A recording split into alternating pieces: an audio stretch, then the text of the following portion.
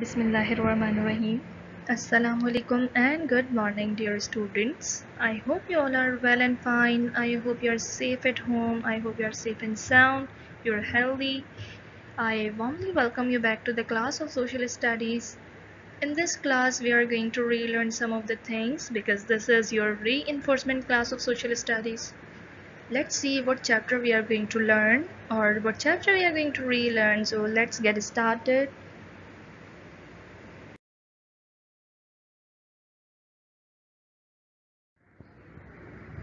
The chapter which we are going to review this week is Reduce, Reuse and Recycle. This was our one of the chapter and we are going to have review of this chapter Reduce, Reuse and Recycle. These three terms are denoted by three R's together, and on the right side of the screen you can observe the three arrows number 1, 2 and 3, and these three arrows are indicating reduce, reuse and recycle. Reduce, reuse and recycle are basically terminologies which are relevant to each other, but still there is the difference between them. We are going to relearn the important things from this chapter, so let's get started.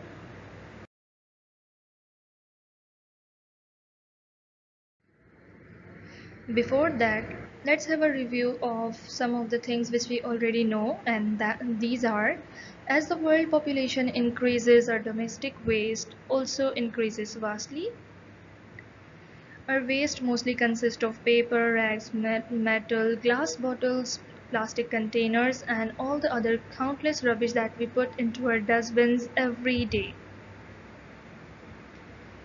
If these waste are not disposed of properly, they become pollutant. What do they become? They become pollutant, and pollutants are the thing which makes our environment dirty and causes the pollution. So if we do not dispose these kind of things or rubbish properly, so they become the pollutant, and pollution is the biggest threat to our environment. Let's have a review of pollution, because these three terminologies reduce, reuse and recycle are the terminologies which we are using to reduce the pollution. So let's have a review of pollution. Environment is the surrounding in which we live, but the contamination of our environment by pollutants is called environmental pollution. Water gets contaminated easily with any pollutant, whether it is human waste or chemical discharge from factories.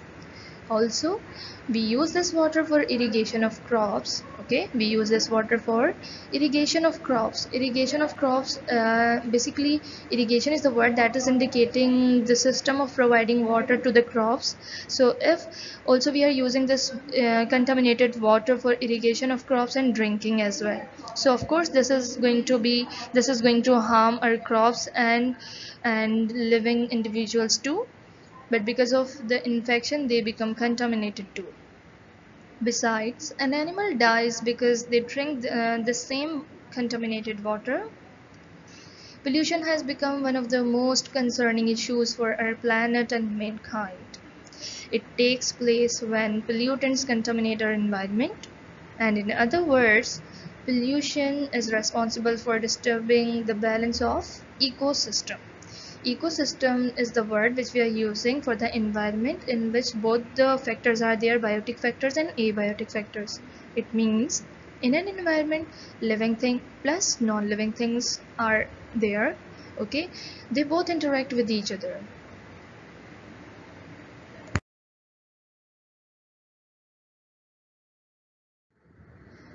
Here in the background you can easily observe that how the natural environment can be destroyed by pollution, due to which three R's are introduced, and these are reduce, reuse and recycle, and this is our chapter number 4 and it is on page number 10 of your social studies book.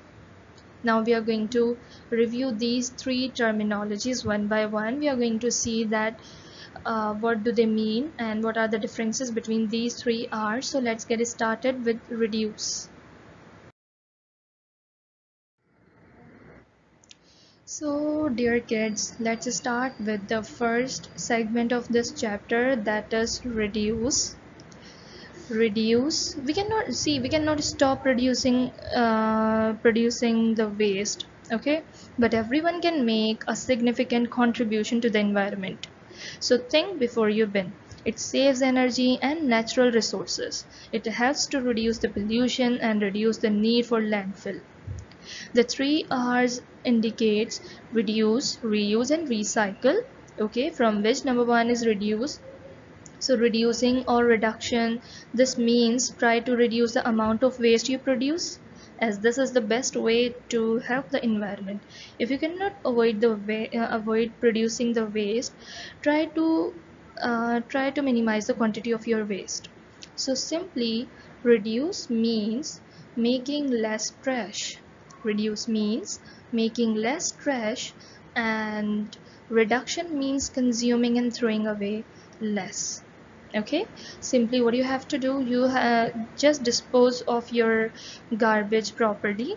Okay, try to throw your garbage into the proper bins or dust bins or garbage bins. Okay, and reduce it. You can reduce the pollution, you can reduce the amount of waste. Okay.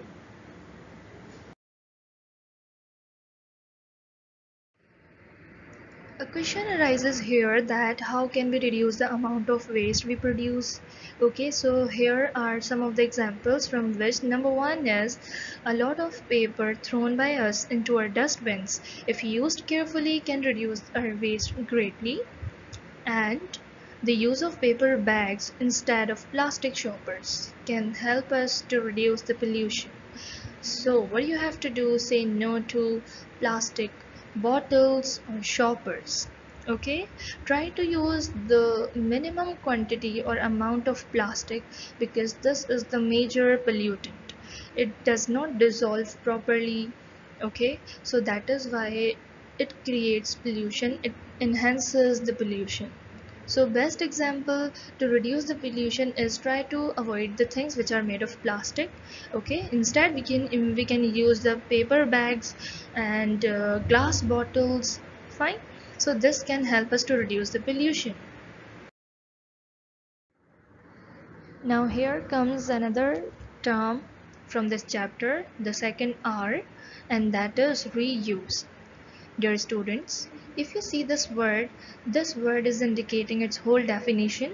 How? Because re means again and use means to use something.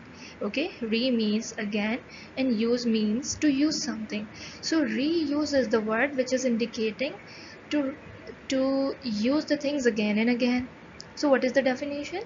Using things over and over again. Using things over and over again. Reusing materials also reduces the waste. Fine. The materials which have a long life can be used again after their original use is finished. For example, if we have a jar of tank, okay, after the consumption of the tank, the amount of tank from that jar, we can reuse that jar for keeping spices. So because glass jar has the long life, so the materials which have a long life can be used again after their original use.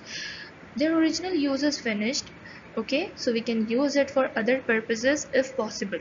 So what is it indicating? It is indicating that we are reusing things, using things over and over again. Kids, here comes the last R from 3 R's, that is probably the best known R, that is recycle. Recycling is the most often advertised of 3 R's, so it's likely you have heard it before. Recycling is changing old products into new ones so they can be resold. For example, when you set out bottles and cans to be recycled, they are taken to the plant where they can be reprocessed into many new things. They may be changed into new bottles or cans, or they could be changed into things like bicycles and other things. So according to our book, we have a simplest definition here, and that is making new materials from waste or old materials is called recycling. Re again, cycling, to revising something. So what we are going to do, we are going to revise old materials, but those old materials would be turned into new materials and new products. Recycling is the process of collecting and processing materials that would otherwise be thrown away as a trash and turning them into new products. Recycling can benefit your community and environment as it provides job to many people. It reduces it saves our natural resources.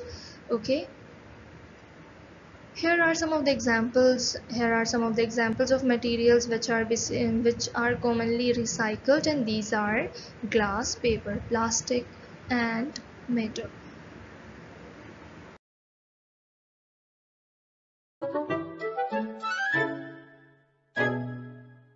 I sure enjoyed lunch today, but look at this mess. We need to clean up. Let's find the trash bin.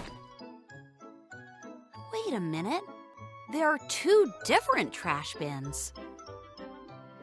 And one of them has a picture on it.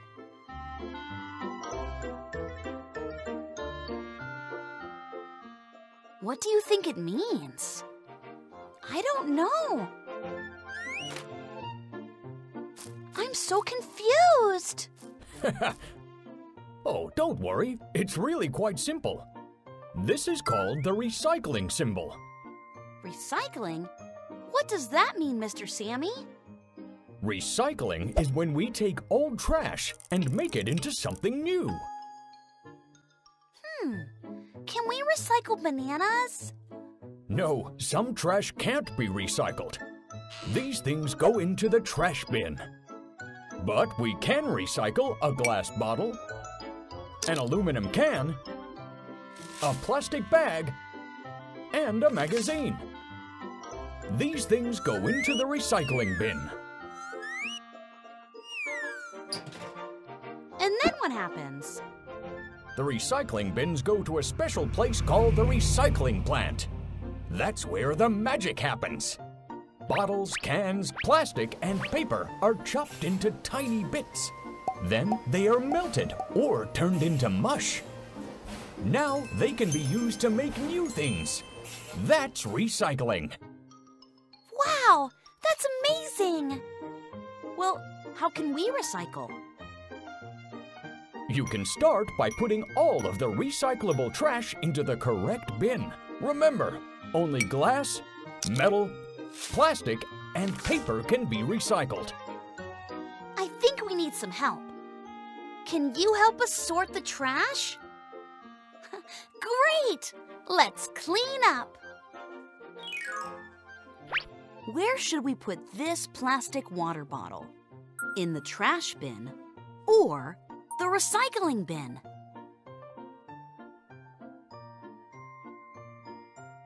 You're right! Let's toss it in the recycling bin. What about this apple core? Can we recycle it? No. Food goes to the trash bin. Do you know where this soda can goes? Yes, we can recycle metal cans. Let's keep going. We have an eggshell, an empty glass bottle, an old magazine, a plastic bag, and a metal can. Can you help us sort them? We will give you some time to think. But if you need more time, you can pause the video and answer when you are ready.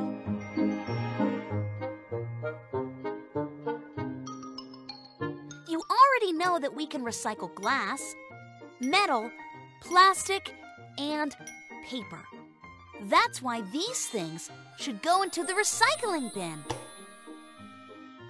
Can we recycle food? No. The eggshell goes to the trash bin. Now here comes these three terms in front of you. and these are reduce, reuse, and recycle. So 3 R's are basically indicating these three terms, and these are reduce, reuse, and recycle. Okay, if we talk about reduce means reduction of the trash, reuse means using things over and over again, recycle means producing the new products from old materials. So here are the definitions, we can read them out here. Reduce simply means living more carefully so that you have less rubbish to get rid of. Avoiding waste is the preferable option for waste management. If we talk about reuse, reuse means to use the same item more than once, preferably many times, rather than disposing of it after one use. The third and the last and the best R indicates recycle, and that is, recycle means to process used materials into new products to save the natural resources and energy. In the second paragraph of these definitions, you can observe the examples of each. So far we have learnt about reduce, reuse, and recycle. We have compared them as well. Okay, so these all are actually 3 R's are introduced only to protect the environment from pollution.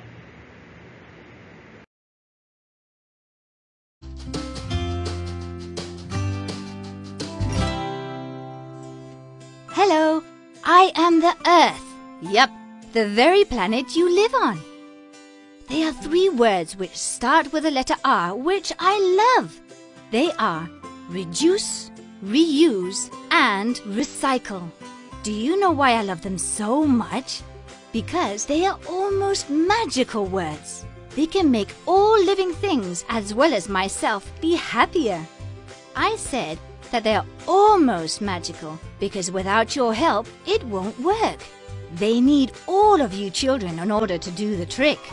Each and every one of you are the real 3R's magicians, those 3 words which can change the world. Do you want to know how? Yes? Well, let's find out. The first R is for reduce. If you think about it, there are many things you don't need. When you go to the supermarket, I'm sure you can take your own canvas bags instead of using disposable ones given to you. Like that, you will be reducing the amount of plastic, which is very contaminating. And I'm sure that you don't need to print out so many documents or photos, nor leave lights, television, or computers on when you're not using them. If you remember this, you'll be reducing the amount of paper being used as well as energy, and in turn will be helping to reduce the contamination. And these are just a few examples. I am sure you can think of many more different ways to reduce what you are using or creating unnecessary waste. The following question will help you with this task. Do I really need this, or is this just a whim? The second R is for recycling. Now, it is easier than ever to recycle things we don't need anymore so that they can be reused. Near your home, you can find places like the recycling station and containers for cans, plastic, paper, or organic waste. They each have specific colors to make it easier to identify. By using them, you will avoid contaminating nature, the rivers and seas, as well as the atmosphere, which is the air we breathe. And finally, we have the third R, which refers to reuse. How many things do you think we can reuse again and again instead of throwing them away? Let's see. A piece of paper that has only one side printed on, a carton box, a plastic bottle. You think now. With just a little bit of imagination, I'm sure you can come up with many more exciting and fun new uses for them. And remember, if you apply the 3R's rule, you will make me a much cleaner planet with less contamination and where we can all enjoy a better life. Because, as you know, children can make the world of difference.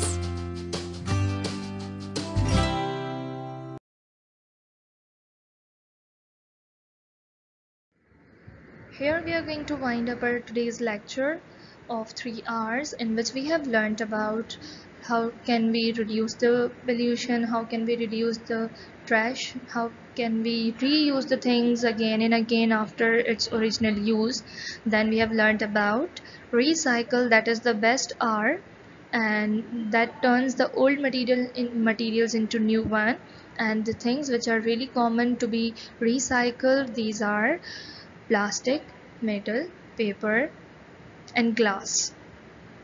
So thank you so much. Inshallah we shall meet in the next class with some new information, or might be a new reinforcement class this is going to be. So thank you so much. Take care of yourself. Allah Hafiz.